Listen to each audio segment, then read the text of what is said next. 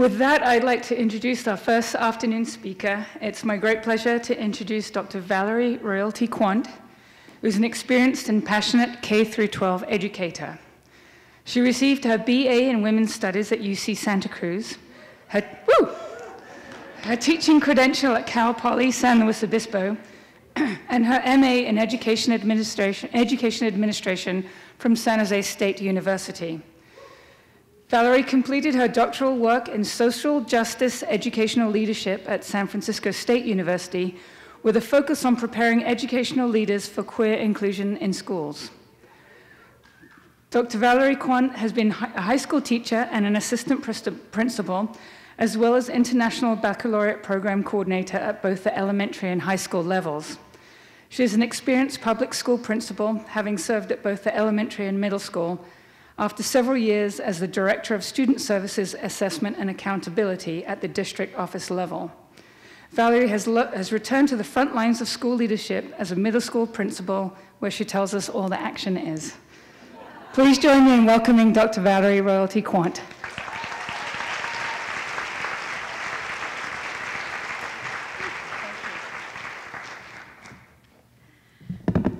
Good afternoon, everybody.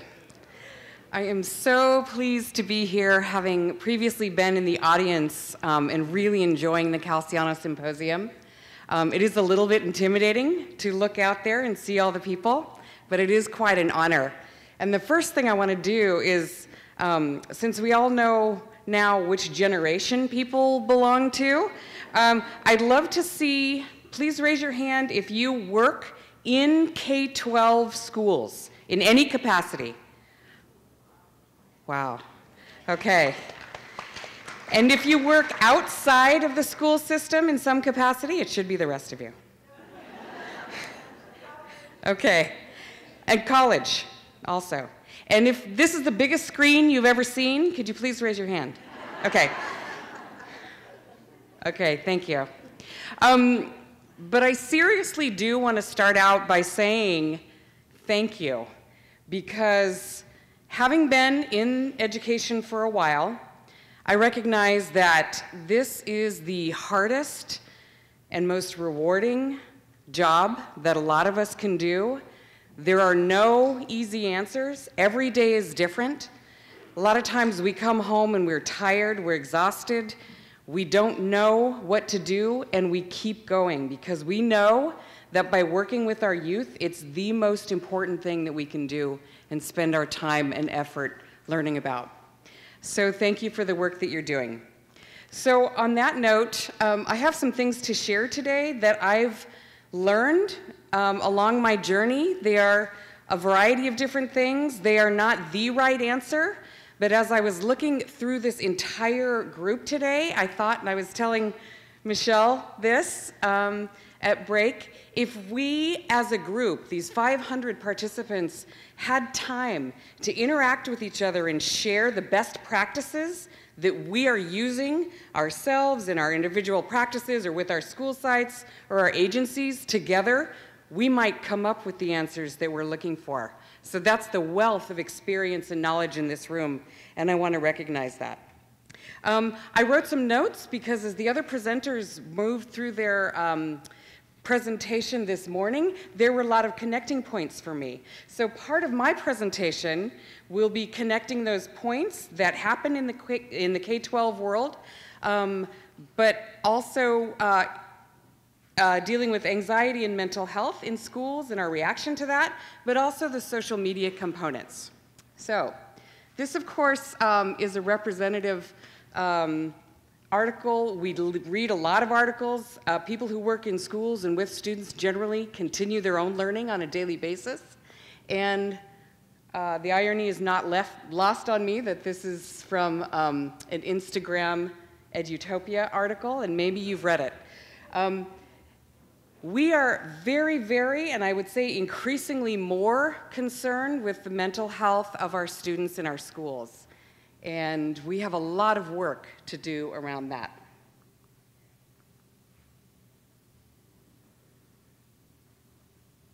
And that.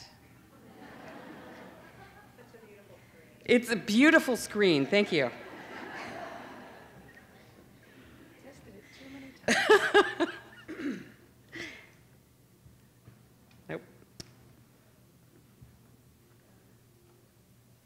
Talk amongst yourselves. Keep talking. No.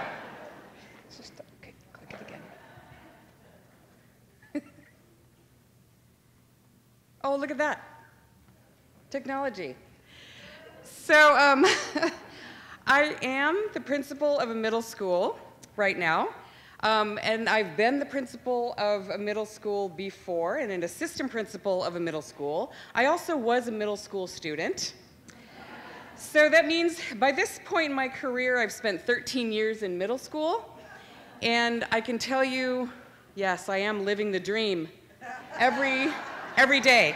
Every day I'm living the dream.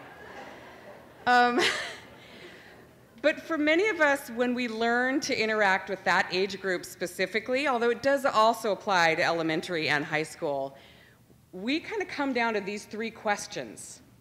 Our students come in to us and work in their lives trying to answer these things. Who am I? Which has everything to do with identity, self-perception, self-esteem. Do I belong? Which is social relationships, communication, reflective in their peer groups and their colleagues and their siblings, their families. And more so, am I safe?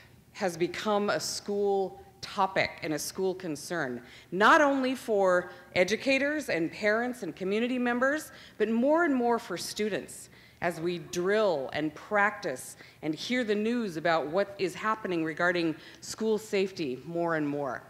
So if I had to narrow the three questions that we want to try to answer down, these would be the three questions that we try to answer. So as I go through my talk today, there are some of our responses to those questions that we've tried to proactively respond to, which I'll get to a little bit further on in the presentation.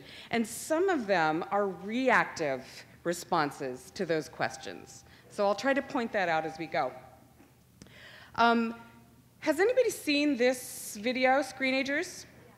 Oh, great. Okay, some of you have. We have in my district in Palo Alto regular quarterly parent education nights. Just this week, just on Wednesday night, we showed Screenagers at my school. There are two parts to this, and I wanted to show you just the first part, a little bit of this second Screenagers video.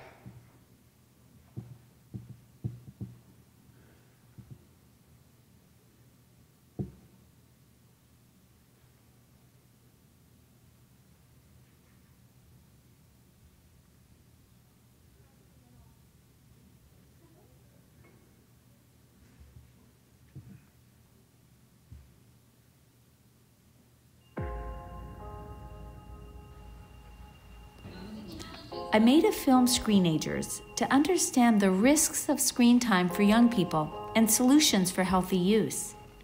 My daughter Tessa comes with me at times to talk, and while on the outside she looks fine, on the inside she's been really struggling emotionally. Even though I'm a doctor and feel competent at work, at home I'm feeling completely lost. How to understand Tessa and how best to help her. I know lots of teens are struggling with hard emotions like stress, anxiety, and depression. Think about something that stresses you out. Not being good enough. I'm hurting inside, but I don't like to express my feelings that much. Oh, I have a very hard time dealing with stress about school. I see people doing fun things and then my anxiety just kind of takes over. I wouldn't talk to my brother, I wouldn't talk to my sisters. I would just be in my room all day doing nothing. He would always say, it's because you don't understand. Seeing your child suffering is not something that is easy, so. Teens often tell me how they turn to screens as their main coping skill. When I get stressed, I tend to grab my phone and just start scrolling on social media. What I worry about is the young people who say, when I'm feeling depressed or stressed or anxious, using social media makes me feel worse, but I do it anyway. I want to understand the science of teens' emotional life and what can be done in schools and in our homes, including my own, to give all teens skills to navigate challenging emotions. When parents stepped in and tried to help their children with the task, they showed decreases in stress and their children showed increases in stress. She would say, this is how I feel, and how could I respond more helpfully to her? My relationship with my parents was then to where it is now. It's like night and day. If you weren't invited, what would you do? How would you talk to the girl? I like to learn from the high schoolers. This is hard work. Everyone has to speak. That was the first time I've ever talked about how I felt about my dad. I definitely used to think that going to the counselors would be some sort of like sign of weakness on my part.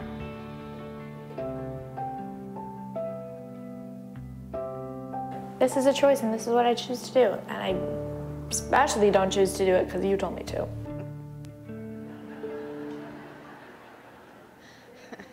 I don't know if that sounds familiar. Every day. This is a great film, and I highly recommend it.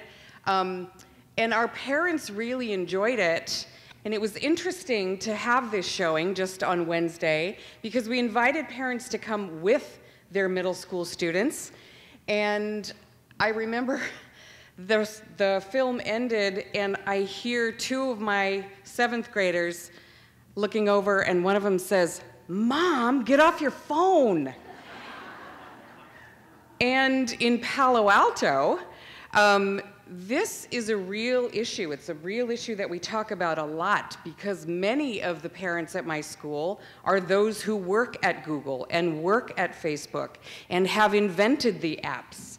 And the conflict between control and access is a daily concern, and then the impact on family life is something that is forefront for everybody a lot of the time. So that's just a great resource for everybody. Middle school. This was a great and very recent, actually, article in The Atlantic. So raise your hand if the best years of your educational experience were in middle school. Okay, that's a big nobody. But middle school is so very important for so many reasons. And I think that, for educators, K-12 educators, the rubber meets the road in education, but middle school is where the speed bumps are. And I think that we work to help students navigate those speed bumps a lot. And as several of our presenters already mentioned today, there is positive implication for stress. And specifically, when we get through elementary school and transition into middle school, we need to teach our students explicitly what positive stress looks like and reactions to positive stress. We come into the secondary environment and our students need to learn how to be students. We tell them we're getting them ready for high school, which is getting them ready for college, which is getting them ready for life. And their anxiety level, their natural levels of anxiety tends to rise. So if we don't complement that natural rise in stress and anxiety with the skills necessary to be able to be resilient and to act into that stress in a healthy way, then we start to recognize all of the imbalances that our students are experiencing for a variety of reasons. So we have a great responsibility there as educators to be proactive in that. We know that there is rising anxiety in youth. For those of us who have been in this realm for a long time, we see it. We see the change in whatever we're saying is the causation. Social media, the political climate, immigration status, poverty. Right now, I can tell you at my school, yesterday we had a huge briefing regarding the coronavirus. And for our families, our community, our school district, and our students, that is a looming cause for anxiety. The difference is between the good stress and this type of anxiety is the recovery. When students are able to manage their stress around things like test taking and learning, there's a recovery period. The difference with this type of anxiety is that our students generally don't get to recover, or they don't recover sufficiently enough to be able to live balanced and healthy lives. I'm glad the screen is this big, because otherwise I don't know if you'd be able to see this.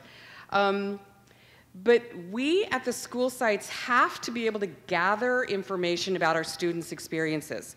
And we are able to do this in a variety of ways. And I hope that you can see some of that data there, and I'll try to point it out.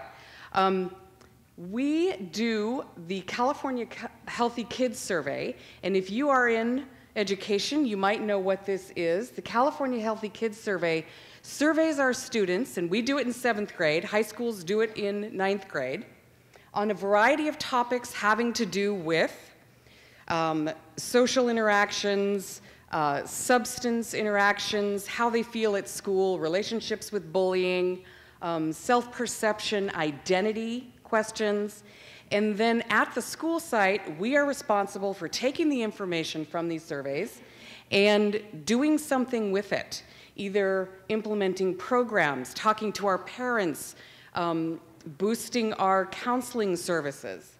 So I actually looked at our data specifically related to this question, which is during the past 12 months, did you ever feel so sad or hopeless almost every day for 2 weeks or more that you stopped doing some usual activities?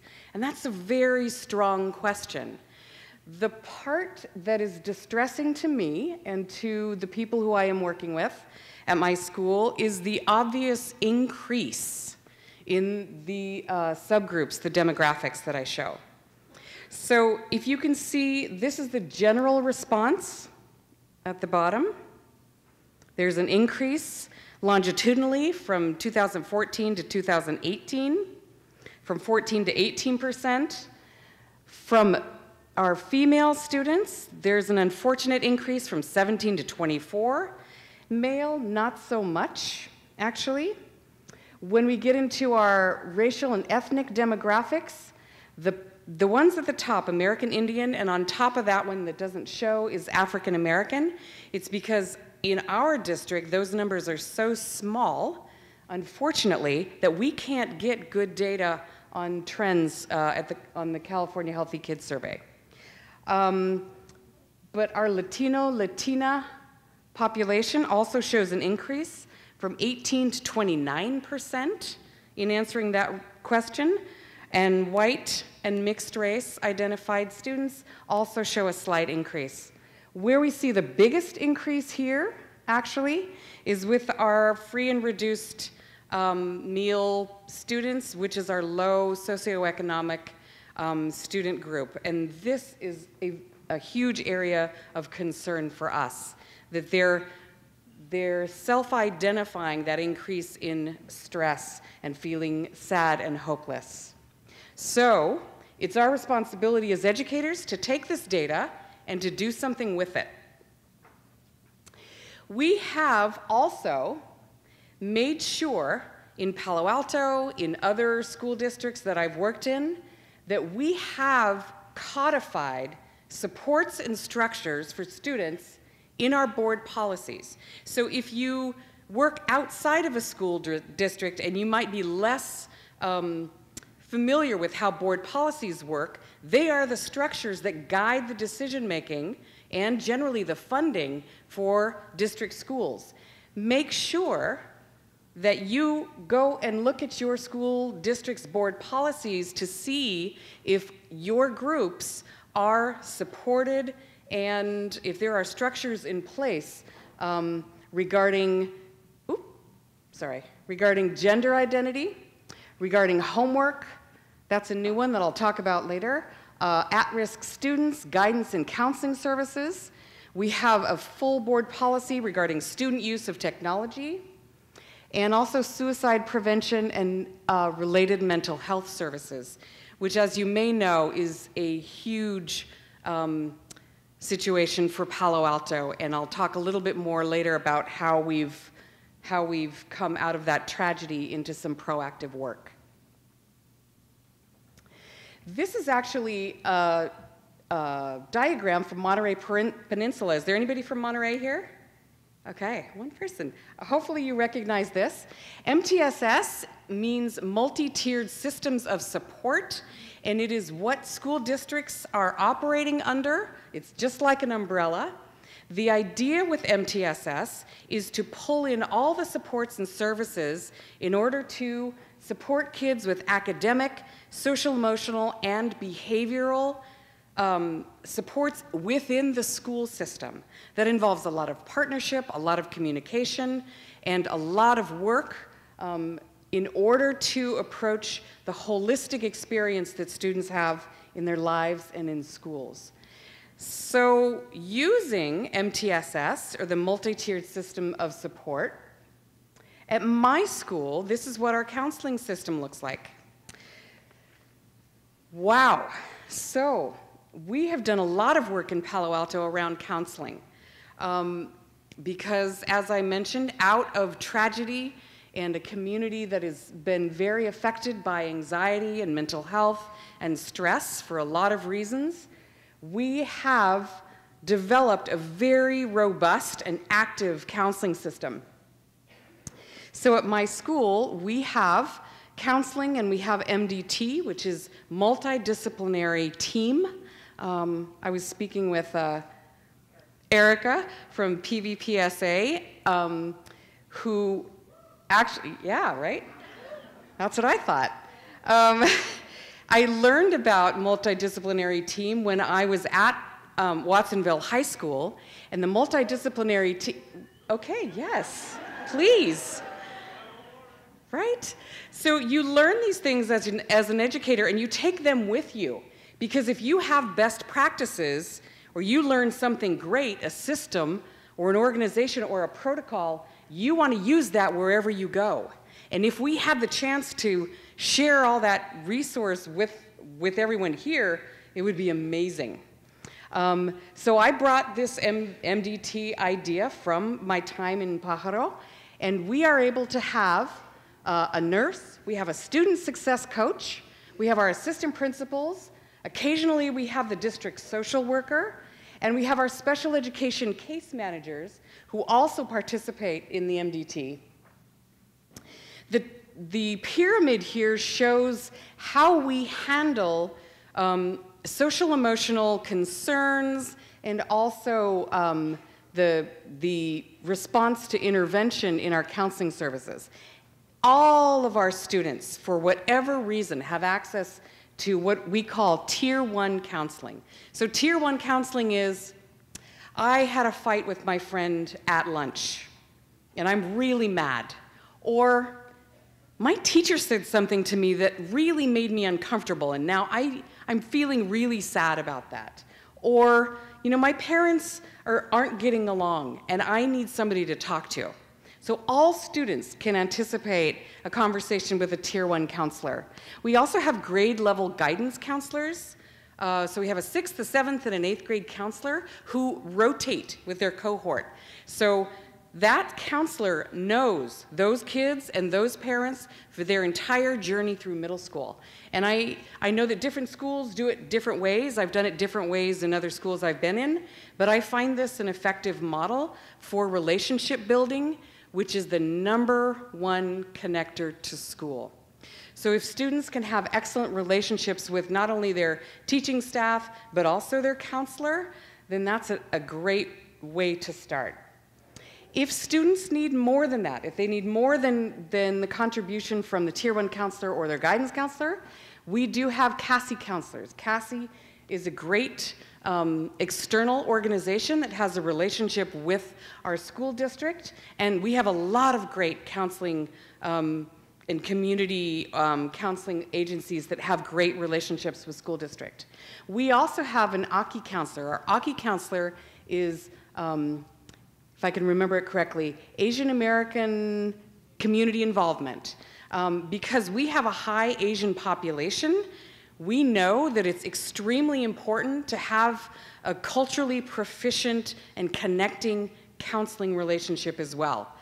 So that is very important to us, and he is a great addition to our counseling triad. ERMS is educationally related mental health services, and our school psychologist who get up into the higher level, the crisis zone, and also into students with IEPs. They can work with students who have 504s as well, and that is the smallest population and many times the most fragile and needy population.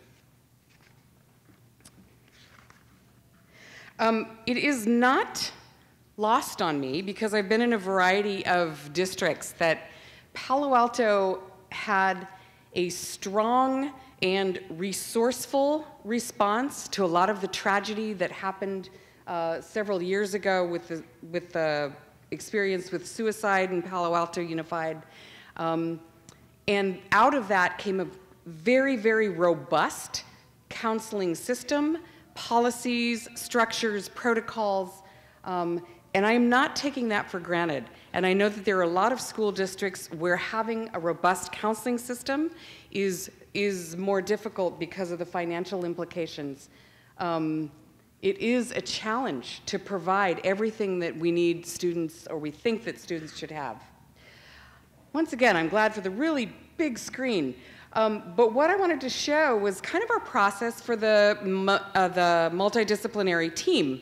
When we go through a multidisciplinary team meeting, we have them every Monday.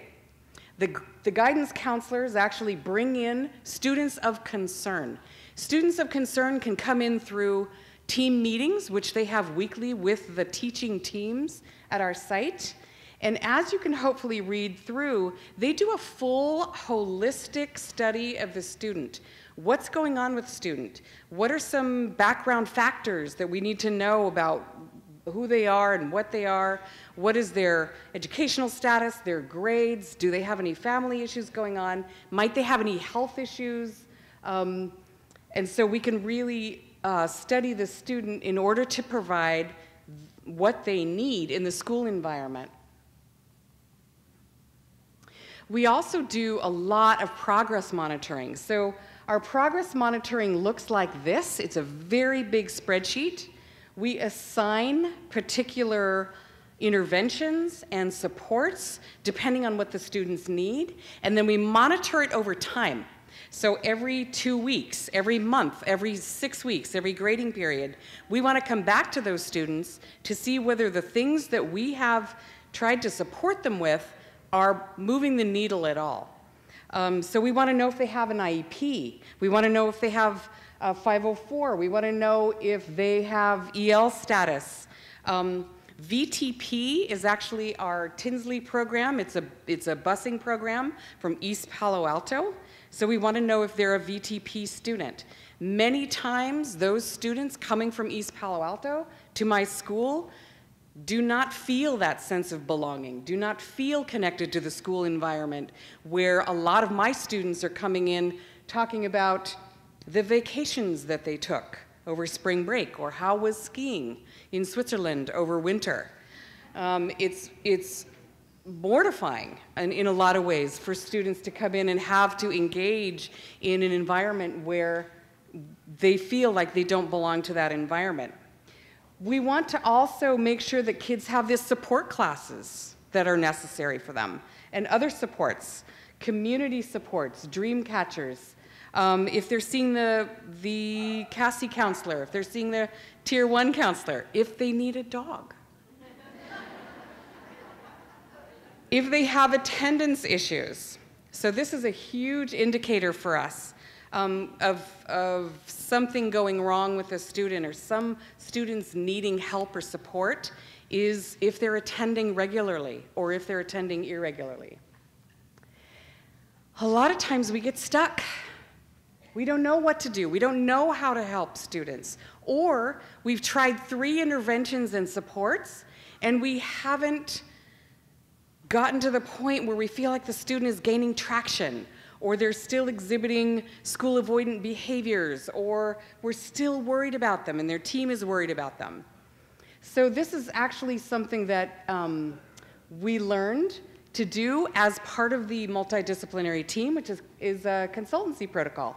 A consultancy protocol is one person bringing a student of concern into the group, discussing the issues, discussing the interventions that may have been tried, and then having the group, without the presenter, just discuss the student and everything that they could try, everything that they know from dealing with similar situations, or resources that they've had that they can share, and then looping the presenter back in so that everybody can share their best practices and the information that they have.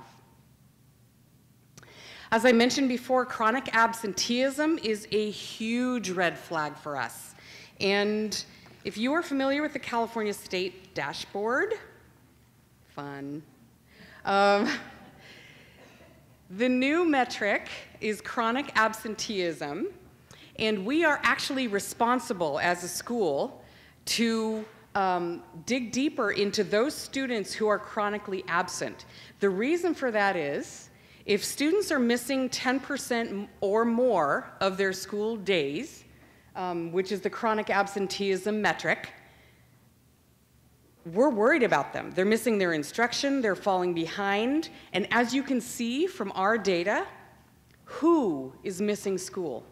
The students who are missing school, I can tell you, are our Pacific Islanders for the most, African American students, Latinx students, our homeless students, followed by the next group up. So if we're in the red, this is a student group that for some reason is feeling too stressed to come to school, does not feel like they may belong there, does not see themselves connected to the school environment, and we have a responsibility to address that. According to an article in Psychology Today, just a couple years ago, 2 to 5% of students refuse to attend school due to anxiety or depression. And just in speaking with our school psychologist just a couple days ago, this is an increasing number.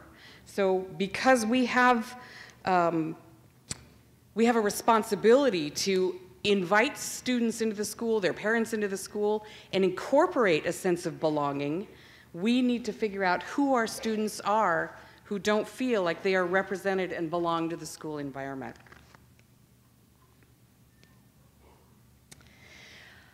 Special education and 504 plans could be a whole entire presentation on its own.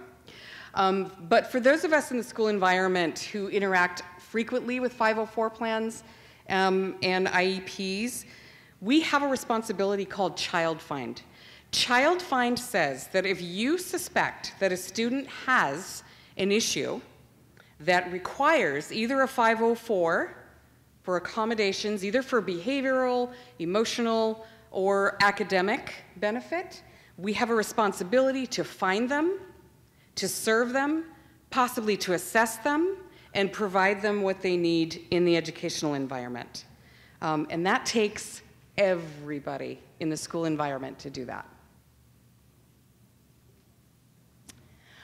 One of the trends that I really, really love, actually, and I'm seeing more and more of this, is wellness centers. And I know that in our district, we have them at the high schools. Does anybody have wellness centers at their schools? Yes. Okay.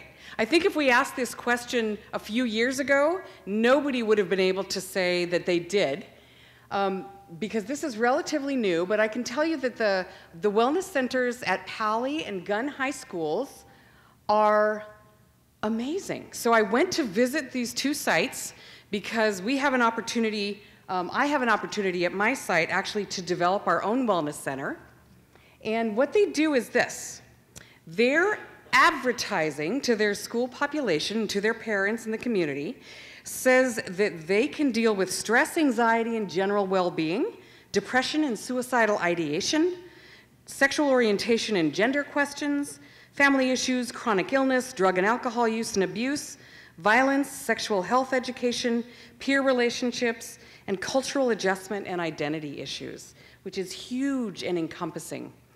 When you go into the wellness centers, what they do is they allow you to be there, to take a break, for a short period of time, unbothered. You have to sign in because we're all accountable for attendance. But then after that time period, if you need to stay, or if a student needs to stay, they just check in with them and they make sure that they're okay.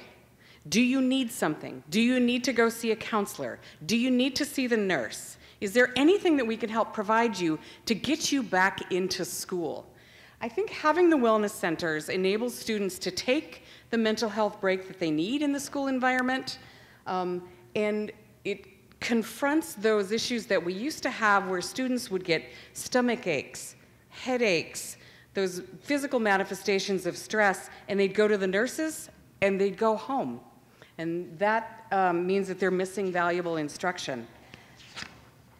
Just, just a couple weeks ago, I found this in the Ed.Cal magazine.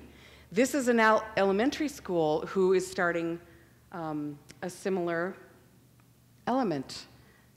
Students find a safe place to manage emotion. So I think this is a trend that we can welcome into our schools in a variety of ways. And it also involves a great deal of partnership with outside agencies to help us provide this kind of service of wellness, comprehensive wellness for our youth in our schools. So I was asked about discipline, crises, and school safety. Discipline, crises, and school safety is a huge topic.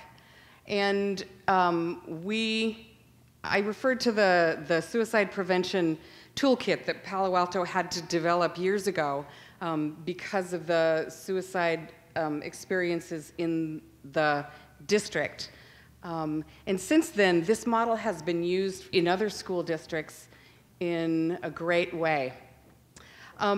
Electronic acts are now part of Ed Code. So the 48900 Ed Code is the suspension and expulsion list, and electronic acts were added into that. So we are responsible for intervening in any act, electronic or otherwise, that impacts the school environment. We're also now responsible for using a multi-tiered system of supports and restorative justice practices to intervene in any of those bullying or harassment behaviors at the school site. So if you're not familiar with the Ed Code, we are actually mandated to intervene in a variety of proactive ways. To save time, I won't show this video on restorative practices, but more and more restorative practices are coming into the school environment. We want to know that students have the empathy-building skills to fix what they may have broken. So often we're using restorative practices in our restorative circles and disciplinary interventions to enable students to grow their empathy, to enable students to practice their social skills. Our counselors, our assistant principals have been trained in restorative questions and restorative questioning in circles. We're also working on grading and assessment because in my community, achievement is one of the top stressors for both parents and students. So while this may not work for some districts, for ours it really does. We want to teach students how to fail. And we want to tell students that it's okay to do things again, that they don't have to learn on a timeline, and that there are things that they can do to fix the mistakes that they made without being punitive and without causing high levels of anxiety. We are doing work with curriculum and instruction for inclusion. This is a list of the Senate bills and Assembly bills that have passed since 2012. Many of our students who don't feel a sense of belonging don't feel a sense of belonging because they have not been represented in curriculum and instruction traditionally. And we know that that increases the amount of stress around identity and belonging in the schools. So very quickly, we have a 6th, 7th, and 8th grade curriculum. In our 6th grade, our 6th graders get social emotional learning, and an SEL course that involves mindfulness. In 7th grade, we have a sex ed program that it now follows the California Healthy Youth Act in 7th grade. And it's appropriate for all races, genders, sexual orientations, ethnic and cultural backgrounds, which is new. And yes, it does discuss, right? It does discuss masturbation. It does discuss the culture of consent, which is exceptionally important. And it does discuss gender orientation, sexual orientation, gender identity, and everything that comes with that, with a mandate to be positive and affirming. In 7th grade, we have Challenge Day. Have any of you done Challenge Day? Oh, highly recommend it. I also learned that at Watsonville High School. In 8th grade, we start with a digital citizenship around sexting. So this is part of our digital citizenship program through Common Sense Media, which is an excellent resource. I'll skip through that. The 8th graders also get the culture of consent lessons about how to give consent, what is consent.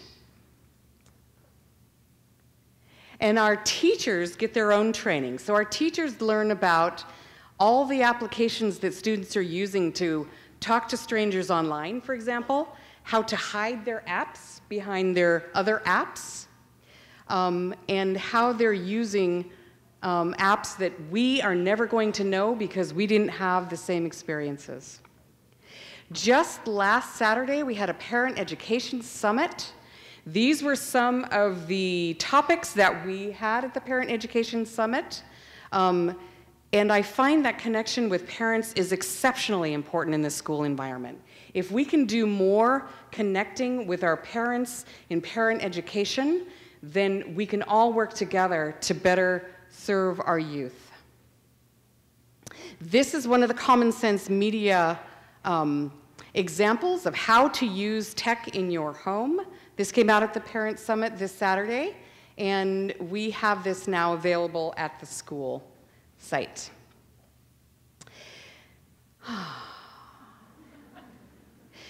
So I apologize for going a few minutes over time, but as I was thinking about concluding this presentation, I thought, you all do such hard work.